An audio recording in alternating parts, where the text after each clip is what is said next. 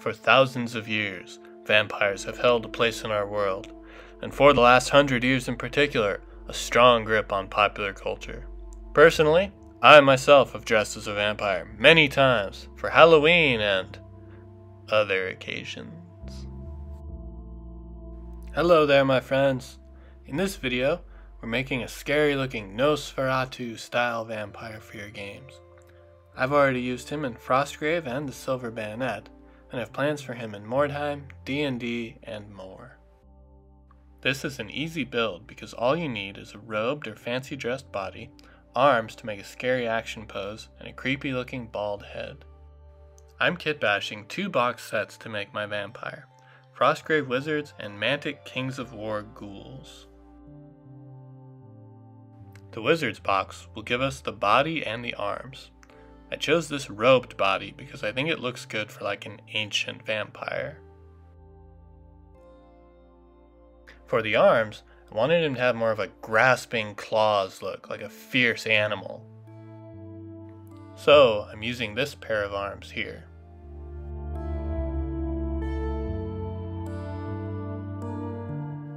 That's a good start, but to really seal the vampire look you need a scary looking bald head, ideally with fangs.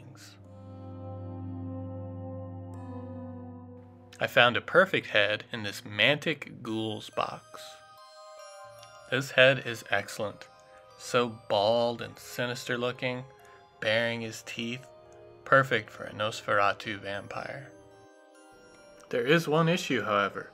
Unlike the Frostgrave heads, the Mantic Ghouls heads don't have a neck, so we'll have to build one. We'll cut off a little piece of the sprue and cut that into a couple tiny pieces. Then you just build them up to where the head sits right, and glue it all together.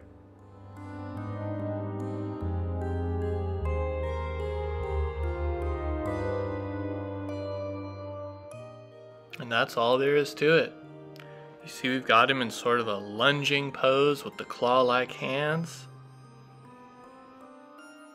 The sinister face baring its fangs in the evil glare. A very simple project, but one that can add a lot of scary flavor and horror to your games as you make your own vampire minis. As always, thank you so much for watching, my friends. Take care until next time.